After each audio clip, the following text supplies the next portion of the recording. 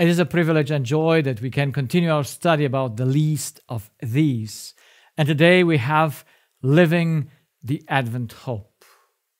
What is the Advent hope? The Advent hope is the hope that the suffering on this earth, the disease, the poorness, death, the strifes, the fights, and the destroying of nature will come to an end.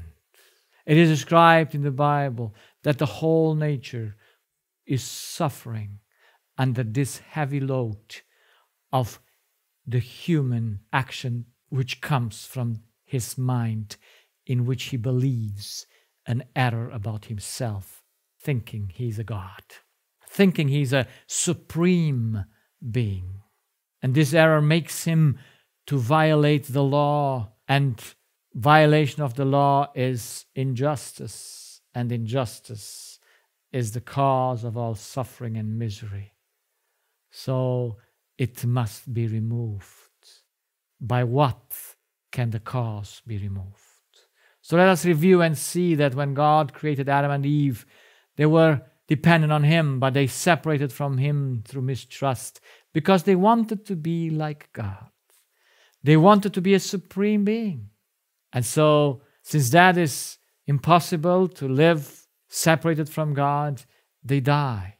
And they give as an inheritance to every one of their descendants the same lie into their mind, which leads inevitably to also the physical death. So we are all born spiritually dead. It's one life that is multiplied in billions of individuals, but it is one life. And in order that this life can be saved, the Son of God, Christ, must become this life. He must enter, he must become this life, and out of this life create a new life, the second Adam, the eternal life. This God and His Son creates without our participation. None of us was asked if Christ should come or not. None of us was asked about the plan of salvation. God made it to rescue Adam's life.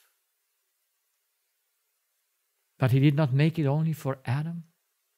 He made it for every individual that is part of this life. So, in this way, He offers this second life, this eternal life. He offers to every individual who has a mind and can decide on this earth. They all are born with the same handicap, and by the same action of faith, they can take the life of Jesus, and in the moment they take the life of Jesus, they become alive. That's what Jesus explains in John chapter 5, verse 24. Verily, verily, I say unto you, he that heareth my word and believeth on him that sent me hath everlasting life, and shall not come into condemnation, but is passed from death unto life. So this is it. In a moment someone takes the life of Christ, he is in eternal life. We read the same thing in Romans chapter 8. It says here, from verse 1, there is therefore now no condemnation to them which are in Christ Jesus, who walk not after the flesh, but after the Spirit. For the law of the Spirit of life in Christ Jesus has made me free from the law of sin and death. So, every individual can take this life only by faith and become alive. He can take the life of Christ by faith and become alive. Without faith, it's not possible. So when Christ rescued the life of Adam, He didn't rescue you and me. Some people believe that, though. Some people believe that He rescued all humanity. Well, He rescued the human life, because it's one. But the individual must be rescued individually. That's why God gave His Son. If we read John 3:16, for the whole world, when He says, for God so loved the world that He gave His only begotten Son, that whosoever believeth in Him should not perish but have everlasting life. For God sent not His Son unto the world to condemn the world, but that the world through Him might be saved. He that believeth on Him is not condemned, but he that believeth not is condemned already. So, if you want to stay like you are born, you need to do nothing. You just stay like you are born. Nothing will change.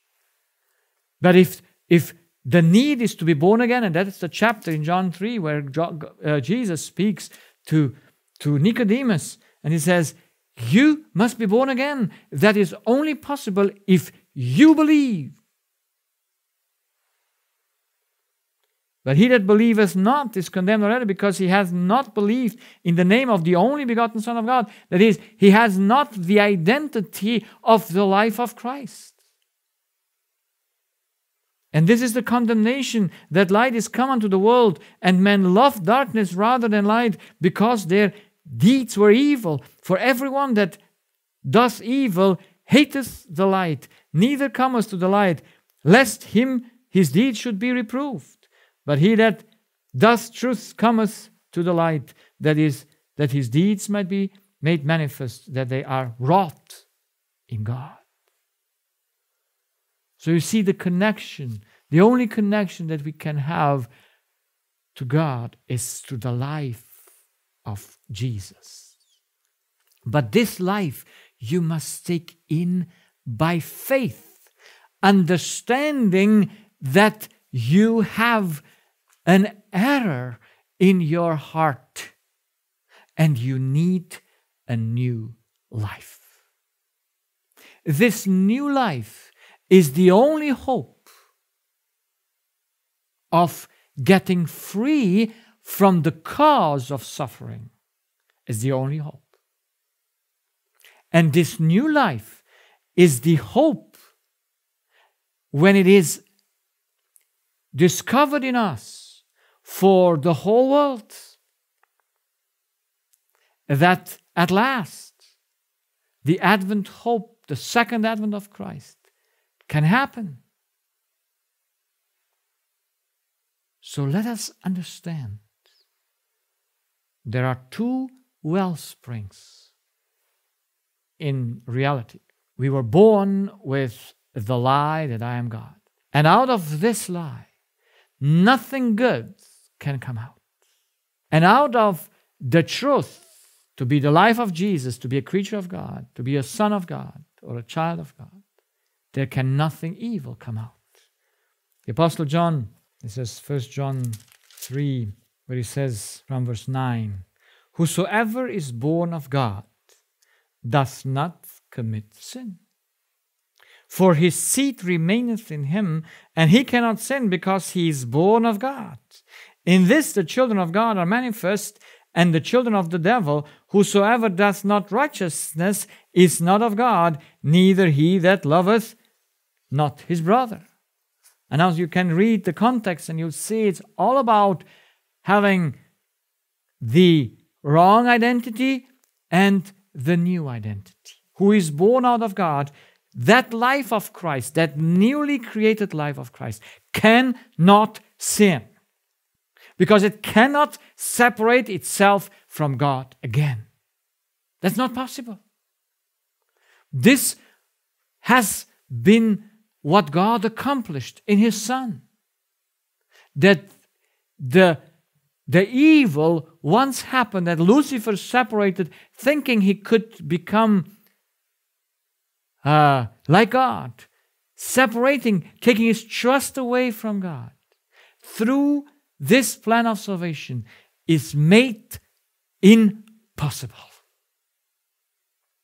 The life that comes from God, this newborn person. So let's see. Romans 1 says this, verse 4, and declared to be the Son of God with power according to the Spirit of holiness by the resurrection from the dead. So when Christ resurrected from the dead, he was a new creature in which none possibility to mistrust God is anymore there. Closed forever. That's why everything we do out of Christ can never be sin. That's why John, understanding the principle that out of the right well nothing evil can come, out of the second life of Christ, I mean the second Adam, the one resurrected from the dead, there is impossibility of sin. That is impossibility of mistrusting God. So that's why who is born of God, and Christ was born of God, who was renewed through the death, he is impossible to sin. This is our life. This must become our life. But this is a matter of thoughts. Of course, we know that every action is the result of a thought. But every thought is the reaction of who I believe I am, of my identity. So yes, sometimes people just on their actions see that they are wrong. But we must become, before we act, when in our conscience the thought comes up, we must check it, we must see it, and we must eliminate the error before the action comes out. I mean, not even doing the wrong decision. So that's why the battle is won in the mind. It's won in the heart. But we cannot go without the conscience. So I must always check my thoughts and my actions. Where do they come from? They have only two wells. It's either the lie about yourself or the truth about yourself. So when you have thoughts, or I have thoughts of compulsion, thoughts of fear, thoughts of pressure, thoughts of guilt, thoughts of abandonment, loneliness, hopelessness, those are thoughts that cannot come out of the truth. They come out of the lie about myself, and they must be killed. But not the thought in itself, but the wellspring where it comes from. I must realize in my mind the wellspring, and I must choose, when I have the truth, to take the truth instead of the lie. This is the battle of faith. I must have thoughts which I can move freely about. Thoughts who don't push me or press me to a decision, but leave the decision in a free way to take it. Now, this is very important to understand, that the Holy Spirit speaks to our spirit. And we have read that the Spirit of Christ makes me free from the law of death. And you can read the whole context of Romans 8.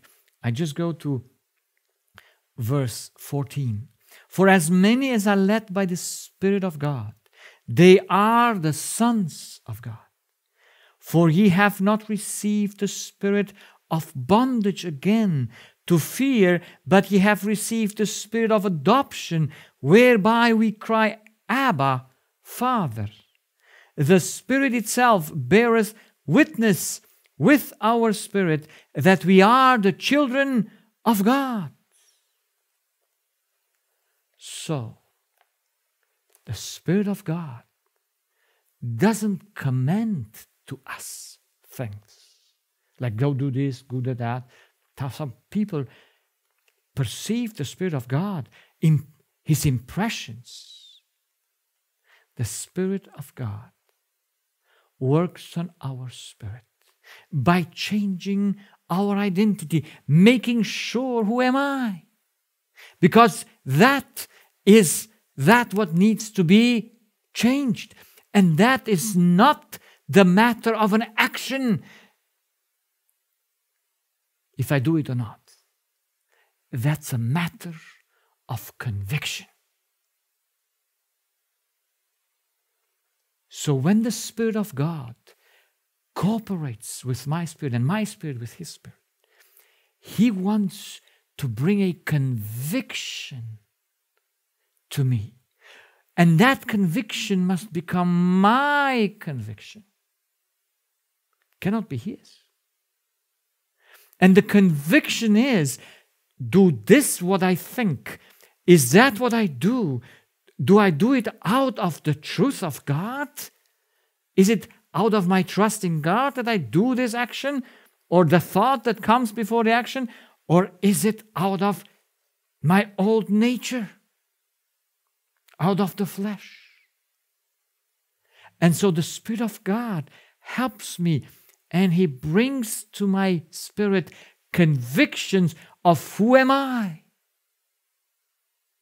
Because if that is right, if I would know and am convinced in the heart of hearts, I mean, there at the bottom of where I don't know what happens, that's why it's subconscious. If there I am convinced that I am Christ's child, God's child through Christ, then, of course, the results will be seen in our thoughts, which will be pure, and in our actions, which will be the same. So the cooperation with the Spirit of God is not about actions, even though every thought is an action that comes out of the trust that I have either in God or in humans or the devil. But He works on the conviction who I am, because that makes me to trust and to act in this way or the other way. So He brings thoughts of hope to us. Thoughts of hope don't come from the evil. Now, He does not bring a hope to us which is not realistic. I mean, that hope needs to be based on something that is not movable. And that is the law, that is the Word of God, as the Bible says it. So I need to understand when I have thoughts that are unrealistic, like I have people who, and patients who say, well, I can influence through my mind the moon, and that's why the earthquake in Japan happened. Or another lady told me that she is responsible because of the flight or whatever from Malaysia went into, was disappeared because of her. So those are ideas that are unrealistic. Now, not all have that extreme ideas, but worry is the same source. If you have worry, you have the same source of irrealistic thinking. And out of irrealistic thinking comes the irrealistic act to want something that you cannot. So I must be clear, I must be convinced according to the effects out of where does come my actions. So John says it very clear. We know the difference between the child of God and the child of man by what they do. He who is just, or he who does justice, is just. He who loves his brother is doing it out of Christ. He who does not love his brother does it out of the sinful nature, out of that wrong identity. So there is a battle about conviction, and we must fight it. Yes, it's just a mental issue. And we have to win it. And through Christ, we can win it. This is the good news. This is the hope. We only have a choice to change something when we know the truth, when we are convinced from where do the thought arise. So looking as an overview of the plan of salvation, it's 6,000 years that took from the Adam separation from God, over the flood, then Abraham, then the exodus from Egypt, then the first coming of Christ, his death on the cross, the 12 apostles who were called the church to be the light of the world, to show him love and mercy. And then the end time in which God has to reveal the sons of God. And then comes the second coming of Christ, and comes the millennium, and then the third coming of Christ with the judgment. Now, we speak about the Advent hope. There are 3 Advent hopes, because there are 3 comings of Christ. Now, the first Advent hope the people had until Christ came. But this hope was disappointed because they didn't understand the cause of the problem. When Jesus came, those who waited on him had a wrong expectation of his coming. And might it be today the same? I am convinced. Today we have a wrong expectation of the coming of Christ. But nevertheless, his plan is for sure. It all goes after he has planned it. So God needed 4,000 years for the universe to lose its confidence in Lucifer. God didn't give Lucifer a border in that way. He could not tempt those around him. They all could see the universe is a free place where everyone can see what happens on earth. And by that, what happened here on earth for 4,000 years, and that he crucified the Son of God. He couldn't kill him. That's not possible. But he's responsible for putting him on the cross. He loses his confidence for the universe. So God doesn't need to make a barrier to prohibit anyone anything. He just proves through his Son, through the 4 times for the 4,000 years, what thus it do when someone separates from God and believes he has a better idea, he has a better solution, he has a better way to live. So that was a great hope for the universe, first coming of Christ. But it is the hope of our time, because until the second coming of Christ, God has a plan that the righteous people should lose their confidence completely in Lucifer. So with the 144,000, he must realize that which is the hope that is described here in chapter 8 in Romans from 17. And if children, then heirs. So if we are children, we are heirs. Heirs of God and joint heirs with Christ. So, if so, be that we suffer with him, that we may be also glorified together. For I reckon that the sufferings of this present time are not worthy to be compared with the glory which shall be revealed in us. For the earnest expectation of creature waiteth for the manifestation of the sons of God. For what do they wait? Let's read further. For the creature was made subject to vanity, I mean the whole world, because it was dependent on Adam. Not willingly, but by reason of him who hath subjected the same in hope. Because the creature itself, that's all world, also shall be delivered from the bondage of corruption into the glorious liberty of the children of God. For we know that the whole creation groaneth and travaileth in pain together until now. And not only they, but ourselves also, which have the first fruits of the Spirit, even we ourselves groan within ourselves, waiting for the adoption, to wit, the redemption of our body. For we are saved by hope, but hope that is seen is not hope. For what a man sees, why does he yet hope for? But if we hope for that we see not, then do we with patient wait for it. So, what's the hope? What's the glorious Advent hope? It is the revelation of the sons of God. And Paul describes them here in Romans 8 until the end. It's those who are inseparable from God. There are those that he says, who shall separate, in verse 35, us from the love of Christ? Shall tribulation or distress, or persecution or famine, or nakedness or peril, or sword, or anything else? Will anything be possible to separate us from Christ? No.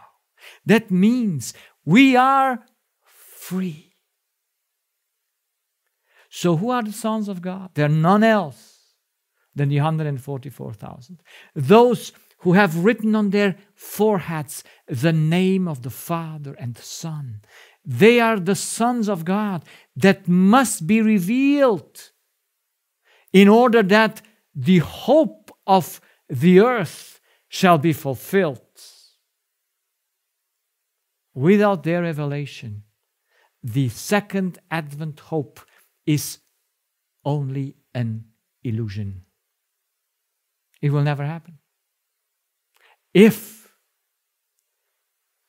not first the sons of God are free.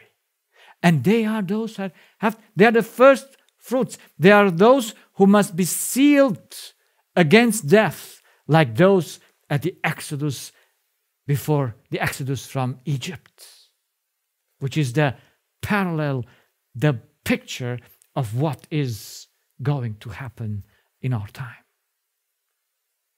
So the glorious Advent hope is the liberation of our hearts. In order then the liberation of nature and of our bodies should take place at His coming.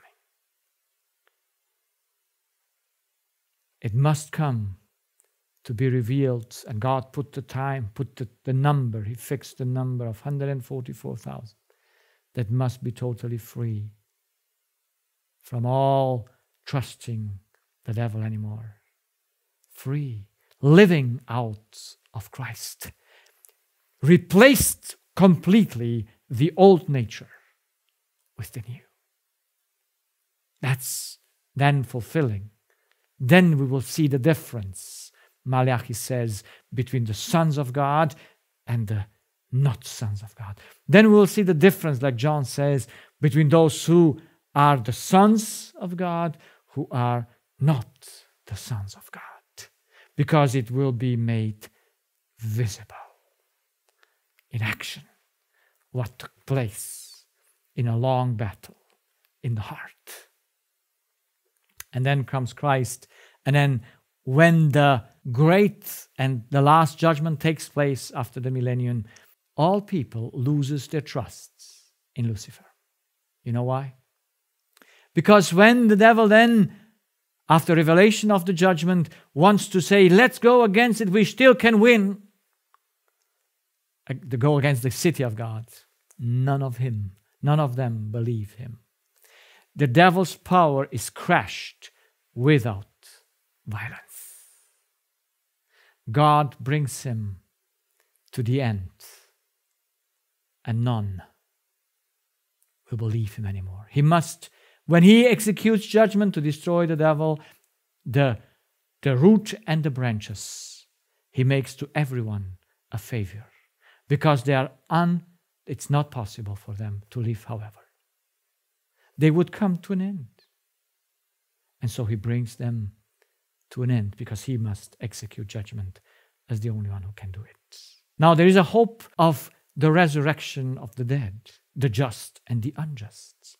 We will read in John 5, we have seen there that Christ says from verse 25, "Very, very, I say unto you, the hour is coming, and now is, when the dead shall hear the voice of the Son of God, and they that hear shall live. For as the Father has life in himself, so has he given to the Son to have life in himself, and has given him authority to execute judgment also, because he is the Son of Man. Marvel not at this, for the hour is coming, in that which all that are in the grave shall hear his voice, and shall come forth, they that have done good unto the resurrection of life, and they that have done evil unto the resurrection of damnation." So resurrection of the dead is something that only in Christianity exists, or I would say in that which is the truth. Because there are only two options. Either the soul lives eternally, like all religions believe that we are gods and so we must be eternal, cannot die, a god cannot die, that's true. Or we are creatures that can die for a time and for eternity. Now, there is no possibility to bring both together, resurrection and immortal of the soul.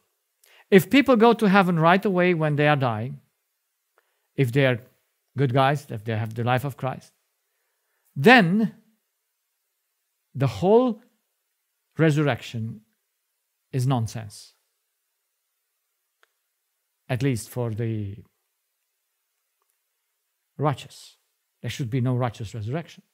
Maybe only the one that passed away, but now for them they found hell as the place of living, so they are not dead, but they are suffering in hell, which is also an unrealistic and absolute wrong idea that someone should suffer for a very long time for doing a little bit. So the resurrection is a thing of the Bible, and it says that the wicked dead people and the righteous dead people are in the same place. I put them just separately, but they are in the same place. And the first one who was resurrected was Moses. He resurrected in a glorified body of Christ, in the body of the second Adam. There were other resurrections in the Bible that was not glorified. The son of the widow of Zarephath, the son of the widow of Elisha, the man was thrown in Elijah's grave, the young man of Nain, the daughter of Jairus, Lazarus, Tabitha, Eutychus. All this died again, and they could be among the righteous or among the wicked. We don't know. Christ resurrected, glorified in that Sunday morning, and together with him, the first fruits. Those graves that were opened through the earthquake in the evening of his resurrection, of his death on the cross, and those graves that were opened when Jesus came out of the grave, they came out of the grave also glorified. They were people that were living because they were known, they were recognized by the others, the Bible explains. So they must have been living together with them. They died, and now they come out glorified, never to die again, never to have any temptation. Those are the first fruits. Then in the end time, there will be a special resurrection of the just and of the unjust, of the godless. And then at second coming of Christ, all that will hear his voice will come out and will come out glorified without any possibility. They have the body of Christ. And those who are alive, the 144,000, are translated into that body. And then at the third coming of Christ, there will be the resurrection of all the people from Cain for the final judgment. They resurrect just to see the judgment and then become the final judgment. Then God can clear the universe and recreate all of it.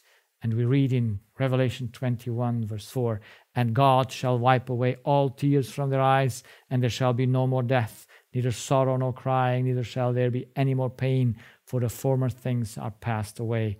And verse 27, and there shall in no wise enter into it, that is, in the city of God, anything that defileth, neither whatsoever worketh abomination, or maketh a lie, but they which are written in the Lamb's book of life. So, living the Advent hope is what?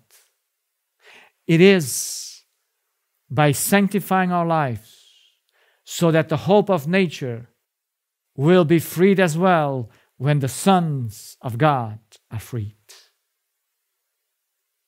So, do you live the Advent hope or you live an illusion? Do you know that you must contribute for the second coming of Christ in order that that should happen? Do you know that you are put in a responsibility there? I hope you know. And I hope you're willing to cooperate so that the hope of nature and the hope of our bodies to be translated will not remain a hope, but will be a reality very soon. I, for myself, want to cooperate for this purpose because I want to live the Advent hope. What about you? Amen.